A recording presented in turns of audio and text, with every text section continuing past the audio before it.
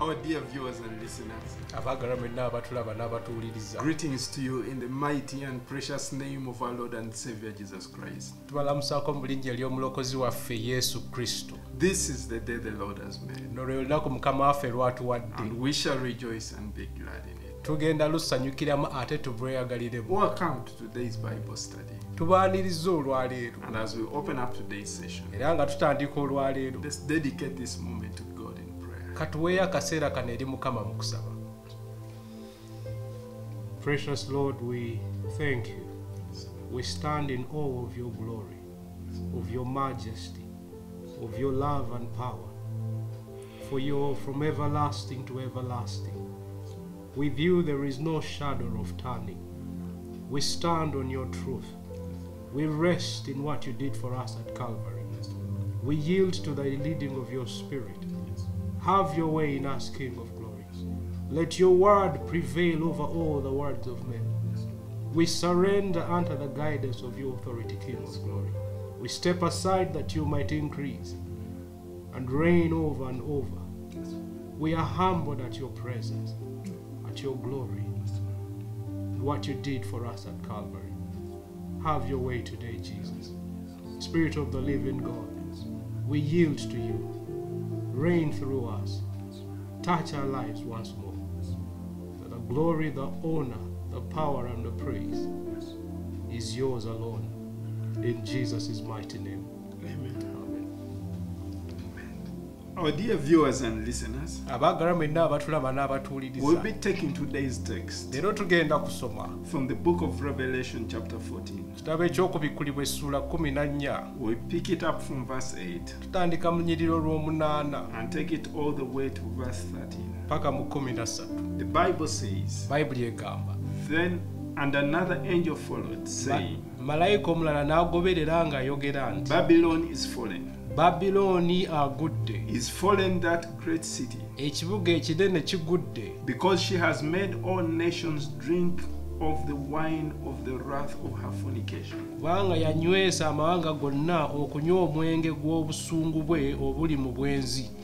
Then a third angel followed them, saying with a loud voice, If anyone worships the beast and his image, and receives his mark on his forehead,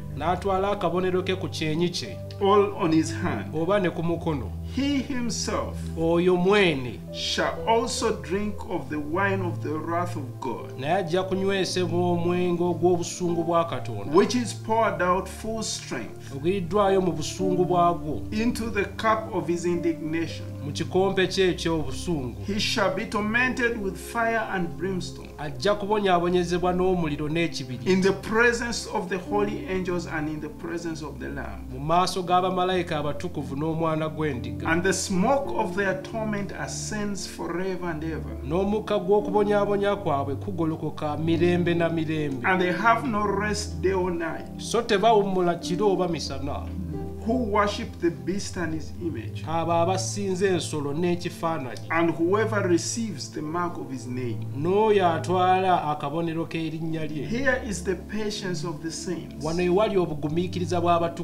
Here are those who keep the commandments of God and the faith of Jesus. Then I heard a voice from heaven saying to me, Write, Blessed are the dead who die in the Lord from now on. Yes, says the Spirit, that they may rest from their labors, and their works follow them. Saints of God,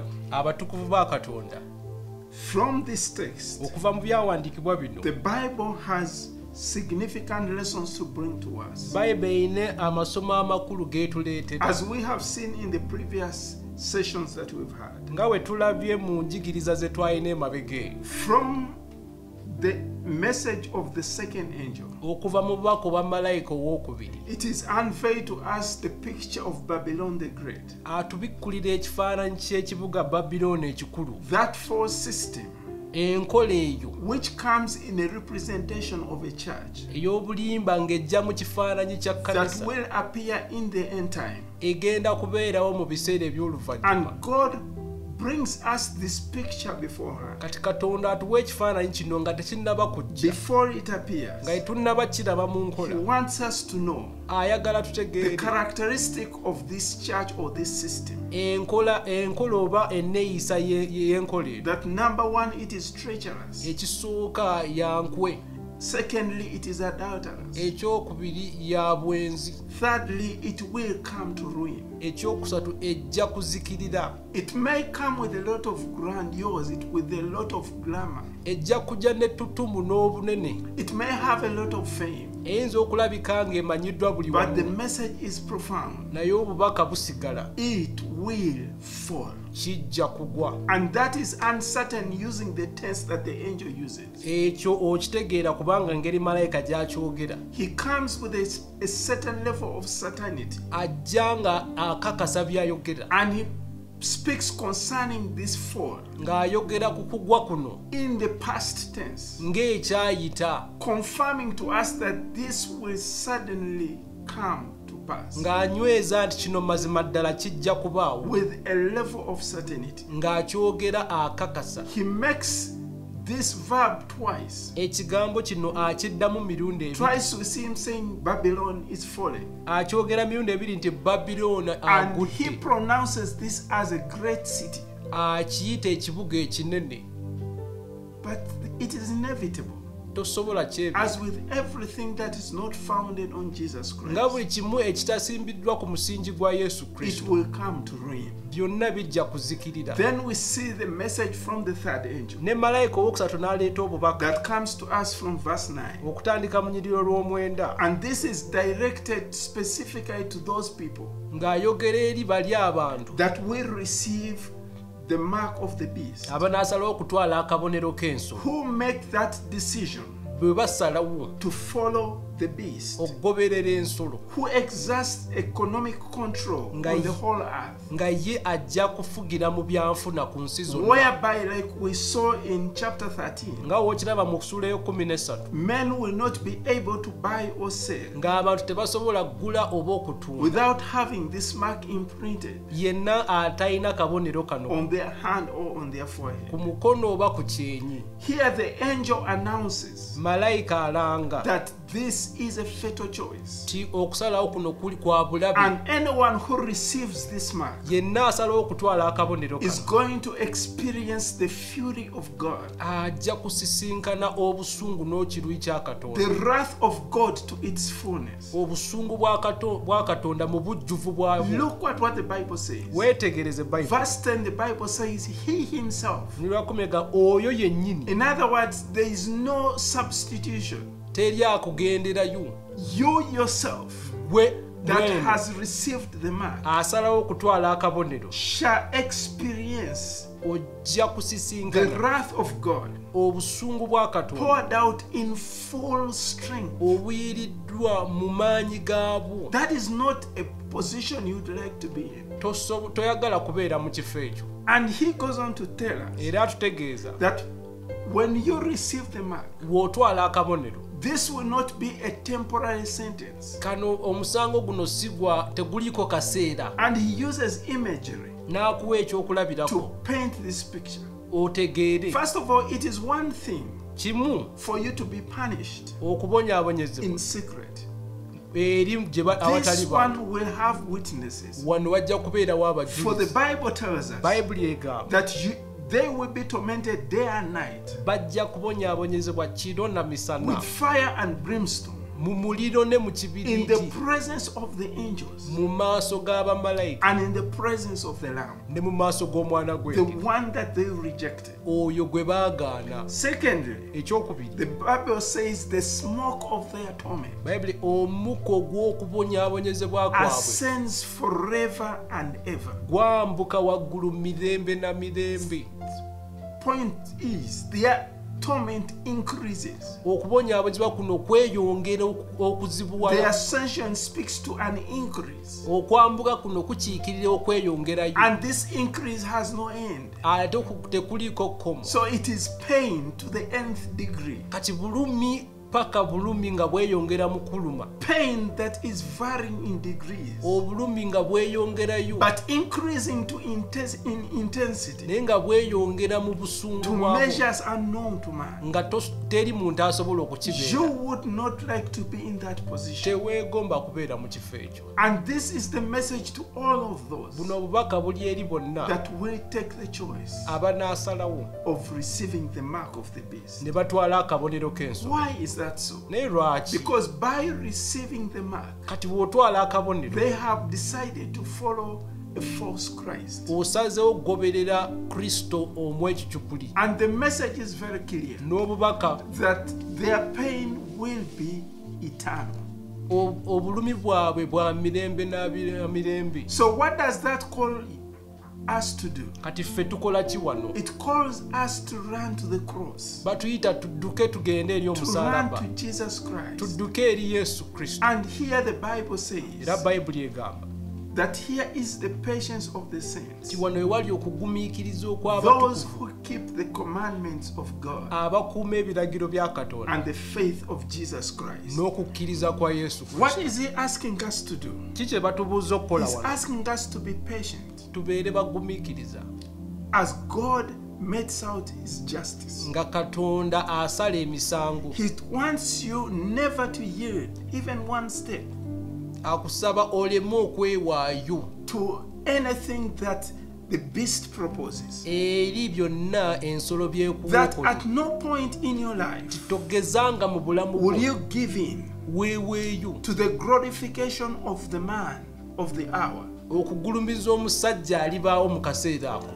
You need to glorify only and only one. Gwe olina okugulumiza ali omu yekka. And that is the Lord Jesus Christ. Nga ye Mukama waffe Yesu Kristo. So this, for us who are faithful, kati ffe abeesigwa, it calls for a faithfulness until the end. Batuyita tubeere beesigwa paka mu nkomerero. It calls for faithfulness until death. Tubeere beesigwa paka mu kufa. It calls for faithfulness until we cross over from this life. Tubeere beesigwa paka we tunaava mu bulamu buno. And here the Bible unveils to us a promise. Era Bayibuli etuwa ekisuubizo. It says, then I heard a voice from heaven saying to me. Ne mpulira eddoboozi okuva mu ggulu nga lyogera nange. Right.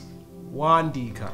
Blessed are the dead. Baweereddwa omukisa abafu. Who die in the Lord from now on.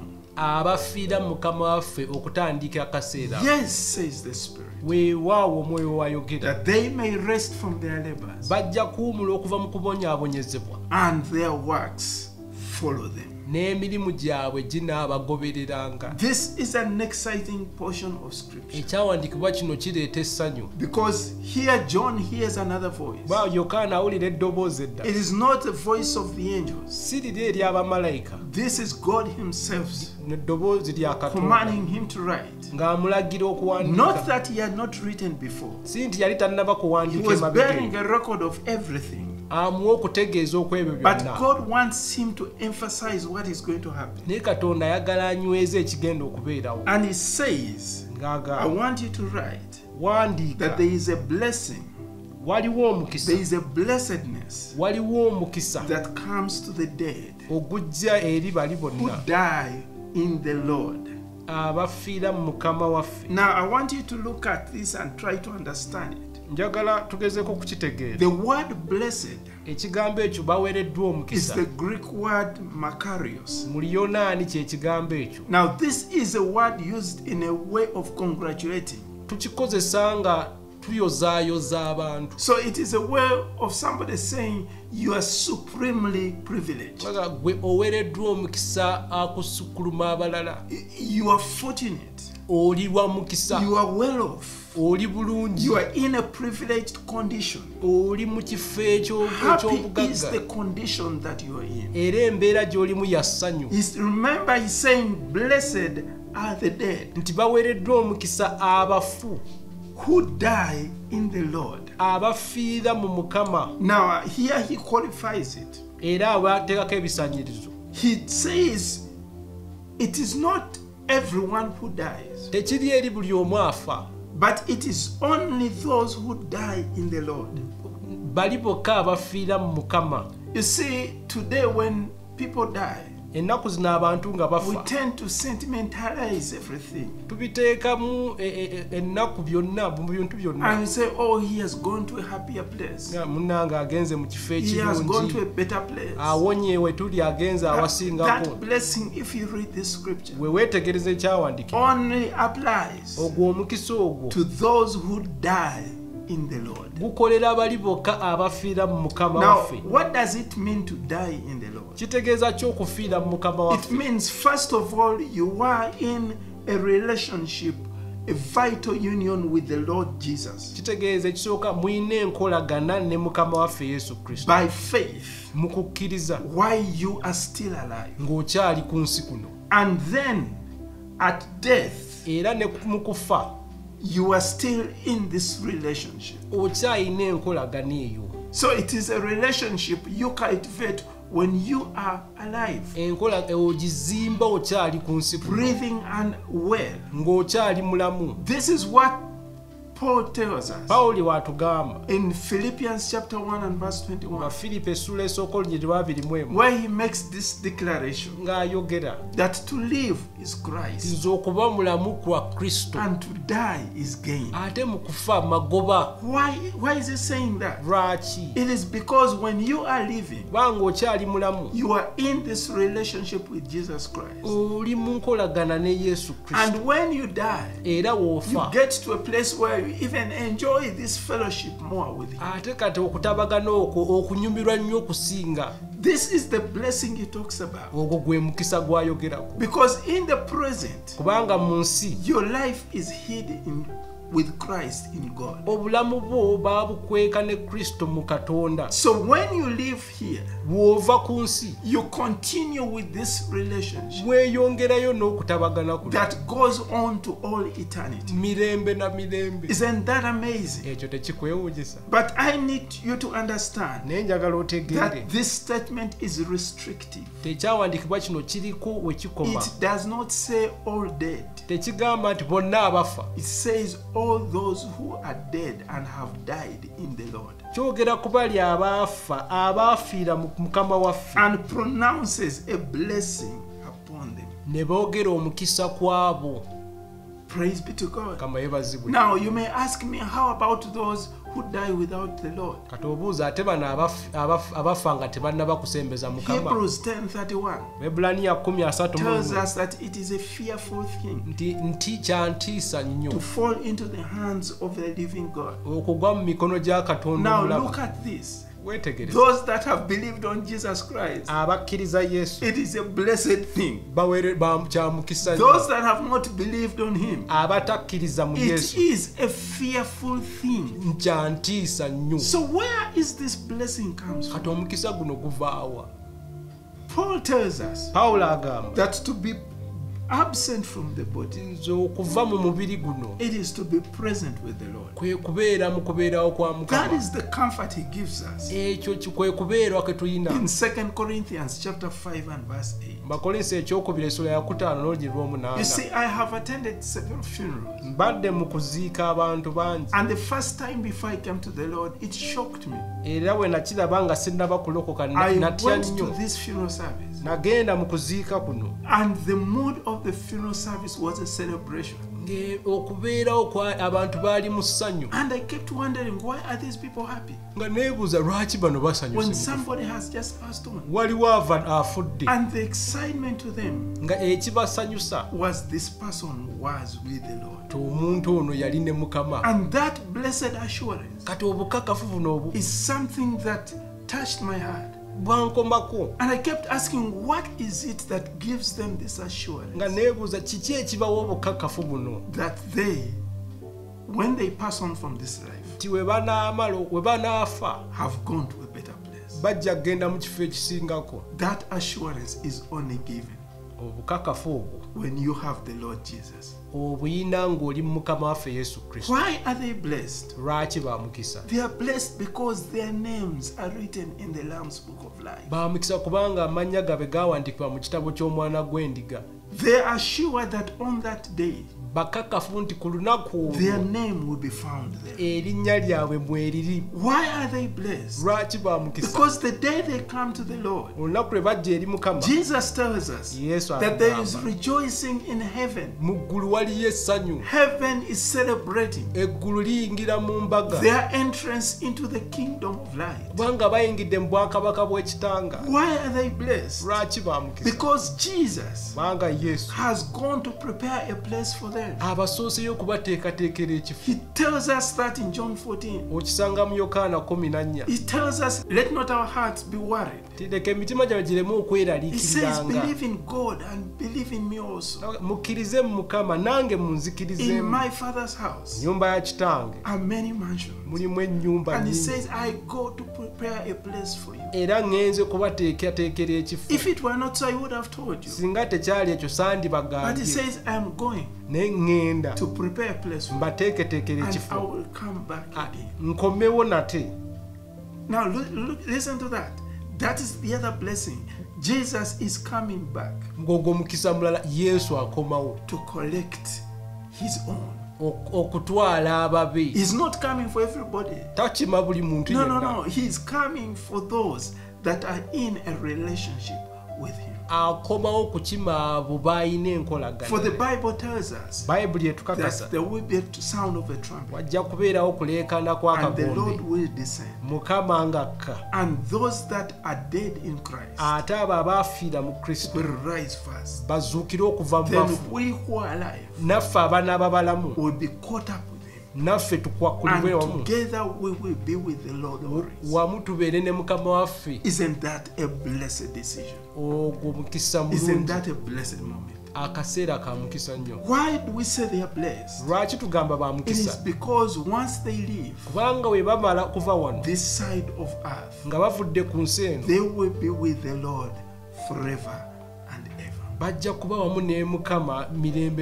The Lord that loved them left his home above, came and bled and died, shed his blood for them, washed away their sins, called them, sanctified them, glorified them, and he now places them with him in the heavenly places. Isn't that a blessed place to be? The Bible tells us, blessed are the dead who die in the Lord from now on. Now, for many people, when they read this from now on, some argue that this means that it is restricted to a period. But this is not what the text is trying to say. The statement here is contrasting the marvelous blessing that comes to them, that they now get into, against the backdrop of the previous dreadful times that they have departed from. Remember, they are coming from a time when the Antichrist is in charge, and they are now moving into a place where they will rest from all their labors. For this is what the Spirit says. Yes, that they may rest from their labors, and their works follow them. Now, this is something I had an experience sometime that shocked me. I was at the airport to pick someone, and so there was this family that came to pick up one of their own. Now, when this person came through, kati omuntu we yajja I think he was one of those people that traveled light. be bamu ku bantu abatambula nga tebalina migugu. So he only had a carry-on that he was holding. Yalina buntu butono bwe yatambula nabwo. And the expectation of the family, nga kati bano bo baali basuubira possibly he had been away for a long time, alabika yali amaze ebbanga was that he would come with a lot of luggage pushing a carriage along. ng'ajja n'emigugu egiwerako. Now when they saw him just coming with a carry-on, bwe baamulaba n'akasawo akatono they ran away and hid. ne bamwekweka. So he looked around it, he got out a phone, tried to call them, n'atunula n'ajjayo essimu okugezaako okubakuba. and they were not so far away from where I was. I could see exactly what was happening. nga ndaba biki ebigenda mu And maaso. they literally hid from him. They switched off their phones. ne bajjako amasimu ne beekweka. What was his crime? musango ki? He came with a very light burden, with something very light to carry home. yajja n'akasawo akatono. I believe they expected to see a lot of stuff. nga bo baali balowooza nti ajja n'emigugu And eminene. as I stood bemused by what I was seeing, nga nyimirira neewuunya kye ndaba. the Holy Spirit whispered to me mwoyo mutukuvu n'ankuba akaama. and said, you see, what is it that you're going to carry kiki ky'ogenda okusitula when you get home? ng'otuuse mu ggulu? What is it that you will carry along? kiki ky'ogenda okusitula ng'otwala? Are you going to travel light? onaagenda tolina kyakwetikka? Or are you going to carry a lot of stuff? oba ojja olina bye weetisse? Let me put it this way. kankuyambe. As Christians, ng'abakristaayo we are called to follow Christ twayitibwa okugoberera kristo wherever he leads us. yonna gy'atuluŋŋamya. But in this journey, ate mu lugendo luno we are accountable tulina embala gye tulina okuwa. to how we respond to this call. naddala engeri gye tuddayo eri okuyitibwa. So as we walk on this narrow way, kati nga tutambula mu kaguudo kano akatono, having gone through the narrow gate, nga tuyise mu wankaaki enfunda, in this journey with the Lord, mu lugendo luno wamu ne there are a Mukama, number of things that happen to waliwo us. ebintu ebimu ebitubaako. He goes before us. yatukulembera He equips us. n'atuwa ebintu And byekozesa, as he equips us, he encourages us along the way era yatuzzaamu amaanyi mu to lugendo live for him, tubeerewo ku to be lulwe, fruitful in this life. tubale ebibala ku nsi When kuno. we grow well, he cheers us by his spirit, bwe tunafuwa tuzzaamu amaanyi okuyita mu mwoyo so mutukuvu. that at the end of the journey, kubanga ku nkomerero when y'olugendo we cross over from this nga world, tuvudde mu nsi eno, he is there to congratulate us atulinze okutwaniriza, on a job well done. okutuyozaayoza ku mulimu gwe And he tukoze. does not just congratulate us. tatuyozaayoza The kyokka. Bible says he will reward us. bayibuli egamba n'empeera ajja gituwa. So in this walk of faith, kati mu lugendo luno there is olw'okukkiriza something that never leaves us. waliwo ekintu ekibeera naffe mirembe, There is something that follows us waliwo ekitugoberera, every step of our way. kitulondoola yonna gye He tugenda. has promised, I will never leave you, I'll never forsake you. yasuubiza siribalekerera siribaabulira. But as we go along, naye nga tutambula, our works ebikolwa follow us. nabyo ebyaffe bigenda naffe, Our works trail us. ebikolwa byaffe bitugoberera. These works follow every human, ebikolwa bino bigoberera buli muntu, not just the believers in Jesus Christ. si bakkiriza bokka abali mu They Yesu, follow everyone bigoberera buli omu into eternity. paka mu mirembe n'emirembe. Now, for the believers in Jesus Christ, kati bano abakkiriza mu Yesu, when the works follow you, ebikolwa byo nga and bikugoberera, there are good works, nga bikolwa birungi, on the other side of eternity, kati w'ova mu nsi eno you will hear these 7 words from the Lord. ojja kulya ebigambo bino omusanvu okuva mu kamwa ka Mukama waffe, okoze bulungi, Thou good and faithful servant. omuddu omwesigwa. On the other side, eri mu ggulu there will be others whose works will also follow them, waliyo ne bali nabo ebikolwa bye binaagoberera but they nabo, will follow them to hell. n'ebibagoberera bibasangeyo mu ggeyeena. So your works kati ebikolwa byo follow your faith. bigoberera kukkiriza kwo. So if your faith is in Jesus Christ, okukkiriza bwe kubanga kuli mu then Yesu, your works will follow your faith kati ebikolwa byo bigoberera okukkiriza kwo to the Lord Jesus Christ. paka wonaatuuka eri Mukama waffe Yesu. And the Bible tells us when we read it era bayibuli etugamba that these works will be a general result ebikolwa ebyo bijja kubeera nga bivuddemu ebyo as well as detailed results n'ebyo byennyini ebitonotono of the choices that we have made. nga bikoma paka ne ku kusalawo kwe twakola And they will consist of a number of things. bijja kutunuulira ebintu ebiwerako. Number one, ekisooka how you aided others engeri gye wayambamu banno or how you hindered them. oba engeri gye wabalemesanga.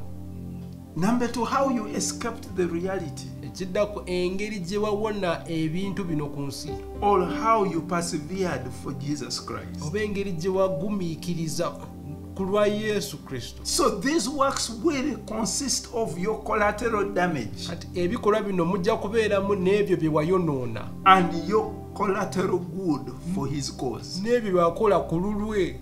These works ebikolwa bino will consist of your casualties bijja kubaamu abo we baleetera ebizibu and will consist of your victories as well. n'ebyo bye wawangula. They will consist of your good bijja kubaamu bye wakola obulungi and they will consist also of your bad. n'obubi bwe wakola. They will consist of the choices you made when you did not follow Christ mulimu n'okusalawo kwe wakolawo n'ogaana okugoberera Yesu and the decisions that you made n'okusalawo kwonna kwe wakola when you decided to follow Christ. wasalawo okugoberera Yesu. Your works, ebikolwa byo the point I want to make, will follow you binaagendanga naawe to eternity. paka eri mu mirembe The n'emirembe. question we need to ask, ekibuuzo kye tulina what okwebuuza kind of works are you going to carry along? kati bikolwa ki by'ogenda okutwalayo. For the Bible tells us bayibuli etukakasa in the book of 1 Corinthians chapter 15 and verse 58, mu bakolinsi ekisooka 15:58 he says, therefore my beloved brethren, n'olwekyo abooluganda abaagalwa be steadfast, munywere mubeere bulindaala immovable, nga temuseseka always abounding nga munywera in the work of the Lord, mu mulimu gwa Mukama waffe knowing that your labor is not in vain in the Lord. nga mutegedde nti emirimu gyammwe si gya butanwa oba tegiriimu mu Mukama waffe. So there is nothing that we do in the Lord teri kintu kyonna kye tukola mu Mukama waffe that is in vain. kye tukola nga tumala budde. So to you who is serving the Lord, gwe wenna aweereza Mukama when nobody is applauding, nga teri akusanyu teri akuwaana when nobody is saying well done, nga teriyo akwebaza when there is no commendation coming through, nga teriyo abakuyimusa be of good cheer. guma Your omwoyo. labor byonna in the byokola Lord mu Mukama is waffe not in vain. tomala budde. The Bible tells us, bayibuli for etugamba God is not unjust Katonda mwenkanya to forget your work and labor of love, tasobola kwerabira bikolwa byo bye wakola mu which you kwagala have shown towards his name, ebyo by'okoze eri erinnya lye in that you have ministered to the saints ti waweereza eri abatukuvu and do minister. n'oyamba bonna. That's what the Bible tells us in Hebrews chapter 6 bayibuli etugamba mu Ebbulaniya 6 and verse 10, n'olunyiriri lwa 10 to emphasize the point okunyweza that there is nothing that you do in the Lord teri kyonna ky'okola ku lwa Mukama that will be in vain. ekitajja kubaako So mpeera. what will happen ki ekinaabaawo when you cross over? w'onaava mu The nsi Bible eno. has said bayibuli egamba their works will follow them. ebikolwa byabwe And binaabagobereranga. this is what the Bible tells us. era bayibuli kyetugamba It tells us in 1 Corinthians chapter 3 bakolinsi ekisooka essula eyokusatu and verse 13. n'olunyiriri lwa It 13 says, for no other foundation teriyo musingi mulala gwonna can anyone lay omuntu gw'asobola okusimba than which is laid, okuggyako ko gwasimbibwa which is Jesus Christ. ye Yesu Kristo. In other words, everything buli kintu kyonna that we do kye tukola has a motivation, kirina ekikisindika, has a foundation. kirina omusingi, But we need to be very careful naye tubeere that beegendereza whatever we are doing, byonna bye tukola, whatever foundation we are laying, buli musingi gwe tuzimba it is Jesus that is the foundation.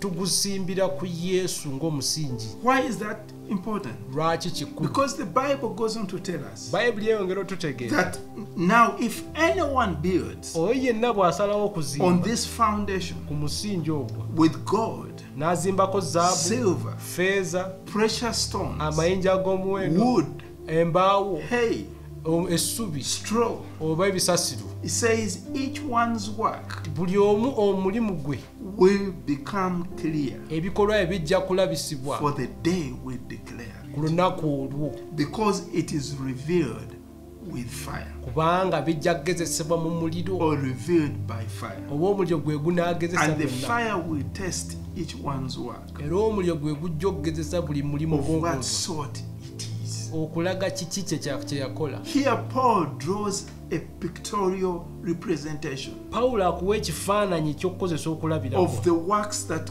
will follow us, olw'emirimu and eginaatugobereranga. he says some works will be like wood, abamu ebikolwa bye bijja abigeraageranya n'embaawo, others works will be like straw or hay, abamu abigeraageranya n'essubi, others it will be gold or silver or precious stones, abamu abageraageranya n'effeeza oba zaabu oba amayinja ag'omuwendo. and says the testing Ti okugezesebwa kuno of this work will be the fire. ti byonna babiyisa mu muliro. Now imagine Sooka olabe when you take fire okwata omuliro and place it on straw, n'oguteeka ku ssubi, what happens? kiki ekibaawo? What you have is ash. Osigaza vvu. If you take fire and put it on wood, Okwata omuliro n'oguteeka ku mbaawa, what do you have? osigaza ki? Ash. Vvu. If you take fire Okwata omuliro and place it on gold, n'oguteeka ku zaabu, what do you have? osigaza ki? Purified gold. Zaabu alongoseddwamu. Now, we need to understand this because what we do now Kati byonna bye tukola wano has repercussion biyina to ebinaavaamu, the reward that we will get. binaasalawo empeera yaffe. Paul continues to tell us Pawulo yeeyongera okunyweza that if anyone's work nti oyo yenna emirimu gye which he has built on gye yazimba it endure, singa gibeerera, he will receive a reward. kati oyo ajja kufuna The empeera. reward will be Empeera yeno to the work ginaasinzira ku that mulimu will endure ogunaabeererawo after the test by fire. nga gumaze okuyita mu muliro. So we need to ask the questions. Tuddeyo twebuuze, Why am I doing what I'm doing? kiki ekinsindika okukola kyonna kye nkola?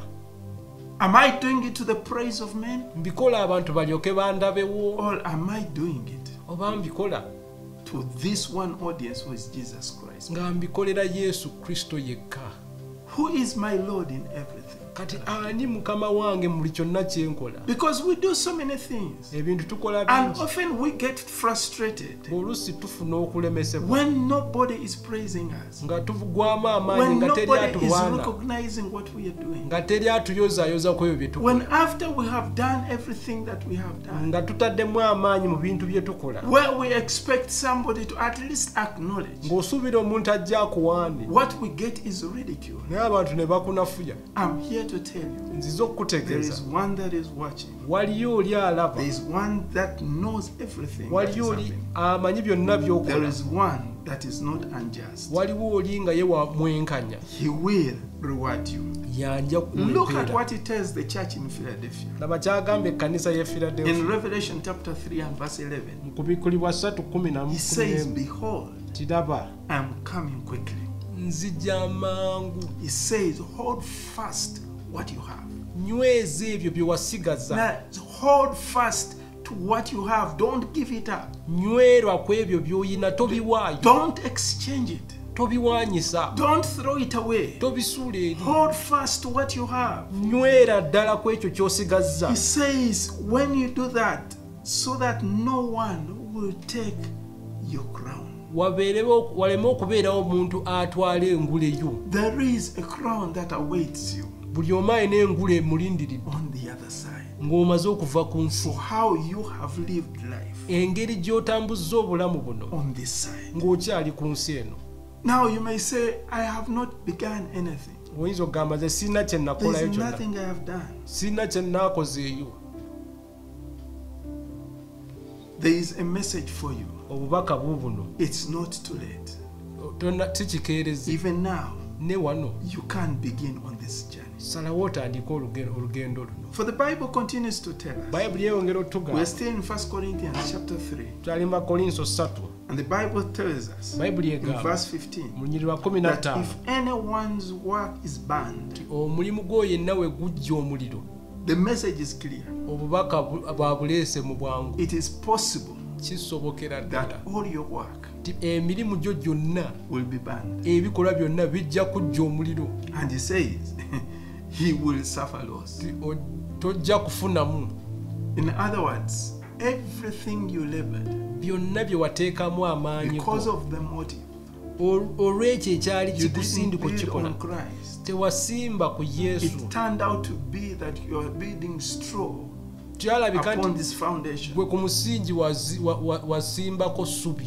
In the eyes of the world, Kati mu maaso it g'ensi may be a magnificent structure. kirabika ng'ekintu ekirungi kye wakola. In the eyes of the world, Nga mu maaso g'ensi you may have rocked. olabika nga gwe yaliwo. In the eyes of the world, Mu maaso it may g'ensi seem like you deserve to be applauded every moment. olabika nga gwaliwo buli omu You akwebaza. captured the headline. Abantu nga gwe You were the boogerako talk of everyone. ng'oli ku bulimi lwa buli muntu. But Jesus put it to us Naye Yesu ayogera and says, woe unto you tugamba nti if zikusanze everyone speaks good about you. nga buli omu akwogerako bulungi We bwokka. need to understand Ddayo that there otegeere is only one audience to please. tulina omuntu omu gweka gwe tuteekeddwa okusanyusa. That is the one who will reward us. Mukama oyo yaawa empeera. And everything we do, Byonna bye tukola we need to step back and ask the question, tuddeyo twekubemu tooki twebuuze why am I doing lwaki what I am doing? nkola kino kyonna kye nsazeewo okukola. What is my motivation? Kiki kye njagala okulaba? Is it the praise of men that I want? Bikolera abantu bansanyukire? Is it because I want to be given, to be recognized as the most diligent? Kikola abantu bandabe nga nze asingayo kukola?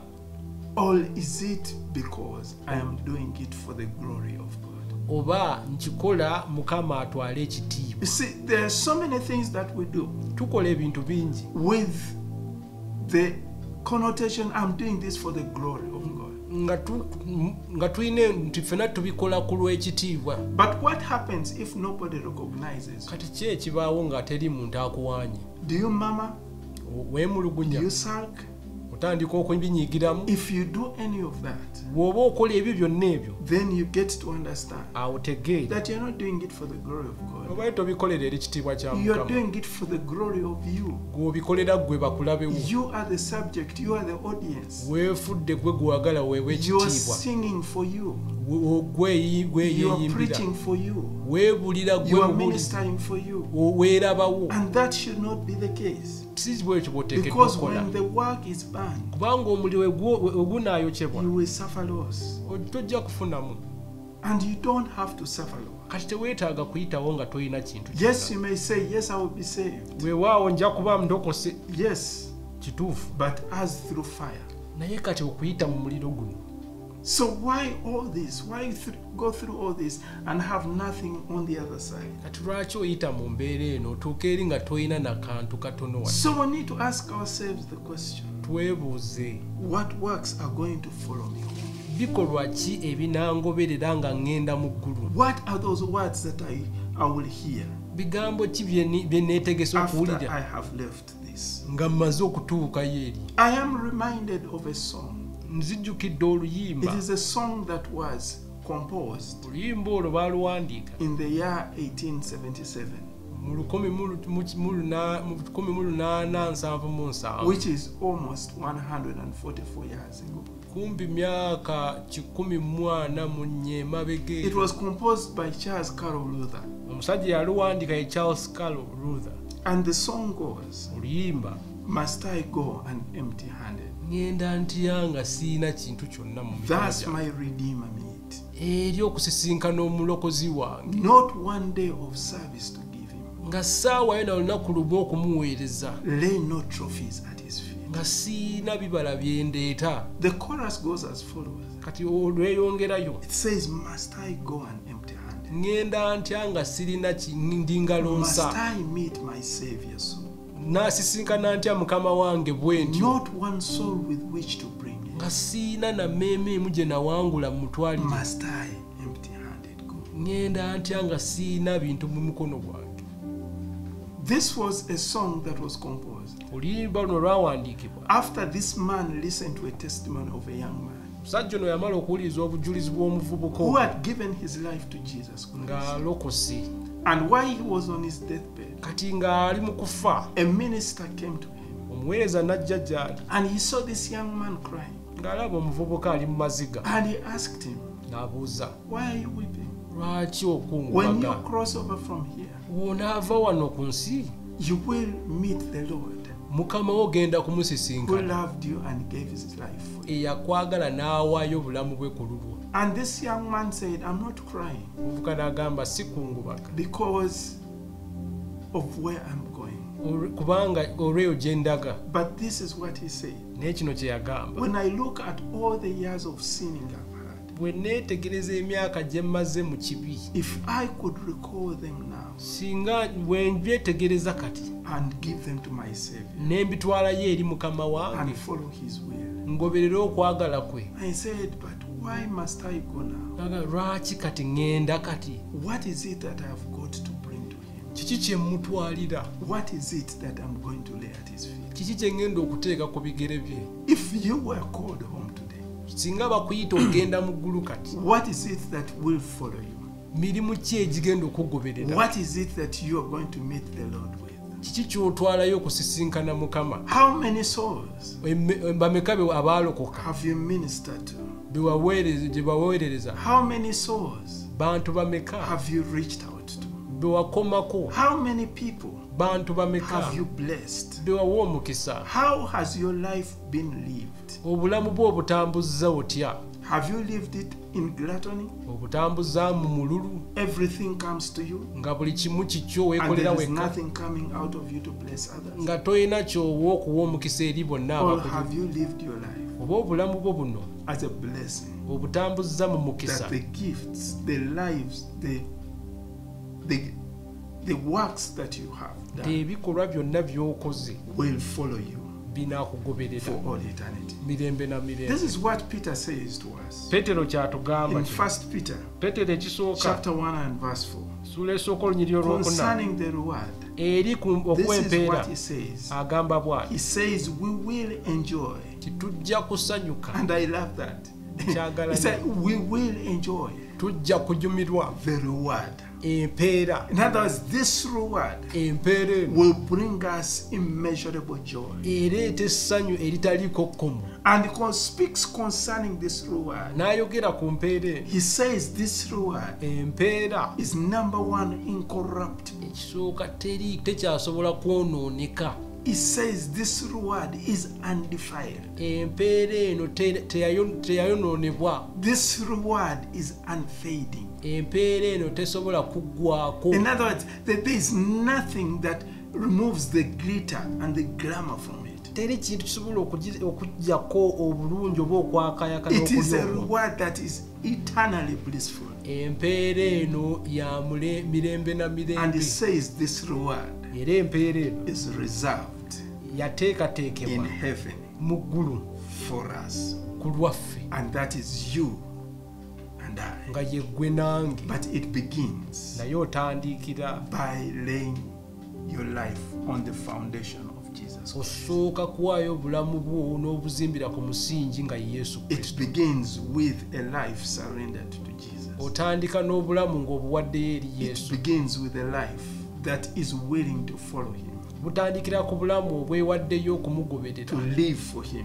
okubeerawo ku lulwo every moment of the breath that he gives you, buli kaseera ng'okyali ku nsi, every day of the life that he graciously gives you. buli lunaku oba obula ng'okyali mulamu.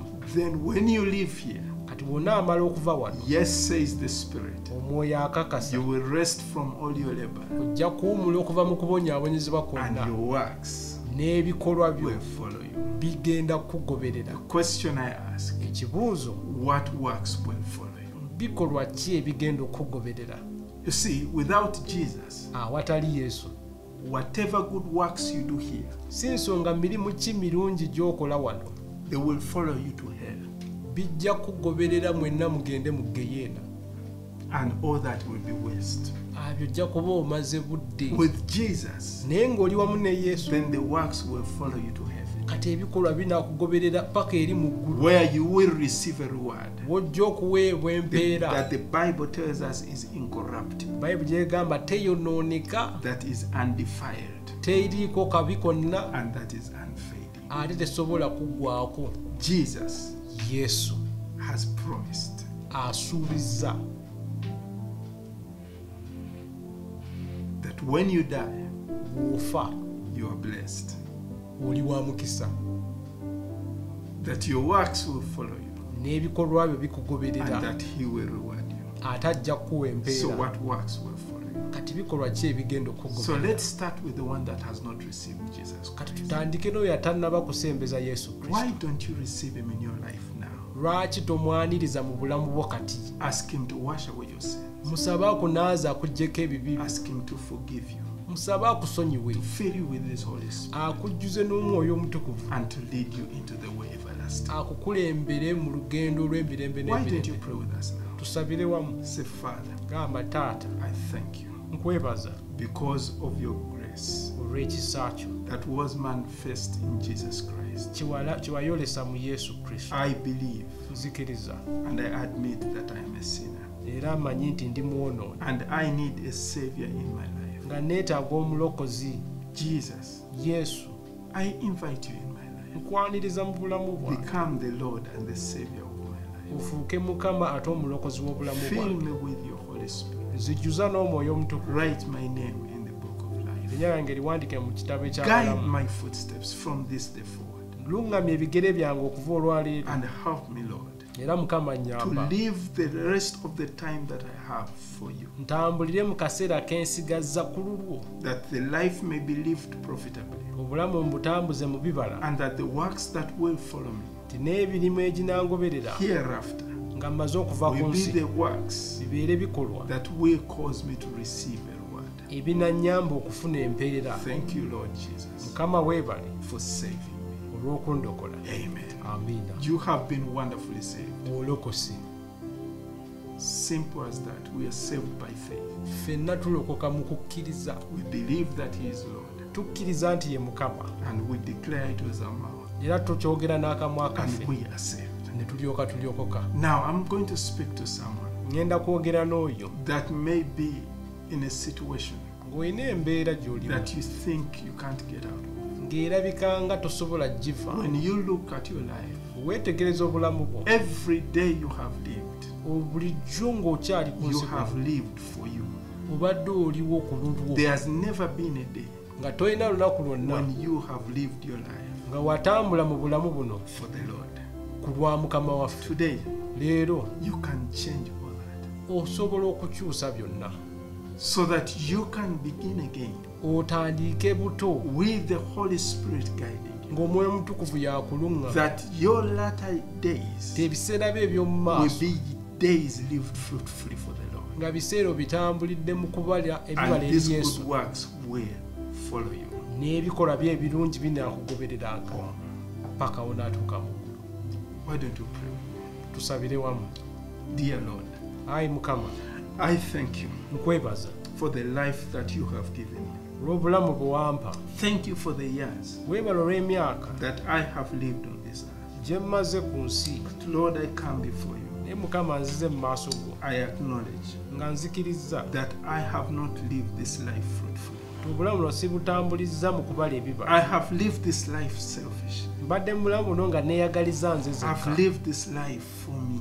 nga ndiwo ku lwange nzekka, Everything has been about me. nga byonna byenkola byange, Everything has been about my nga glory. buli kiri kyenkola nze akifunamu, Everything has been about my pride. nga buli kyenkola kya kututumu na malala gange, Everything has been about advancing me. nga buli kyenkola kya kwekulaakulanya. Lord, I ask for your pardon. Mukama, nsaba ekisonyiwo. Forgive and wash me, Lord. Sonyiwo nnaaze, Help me, Lord. nyamba, Open the eyes of my understanding, gulawo amaaso gange that ag'okutegeera, from this moment henceforth okuva olwaleero paka I okweyongera, will live for you. ntambule ku lulwo. My life Mu bulamu bwange will be a life bufuuke obulamu that will be lived for your glory. nga ntambula okuweesa ekitiibwa. That everything I do and think, Byonna bye nkola, everything I purpose to do, byonna bye neeteeseteese okukola will be done with the frame of mind. mbikole nga nina okutegeera That the glory, the honor, and the praise nga ekitiibwa n'ettendo comes back to you. bibyo. Thank you, Lord. Mukama weebale.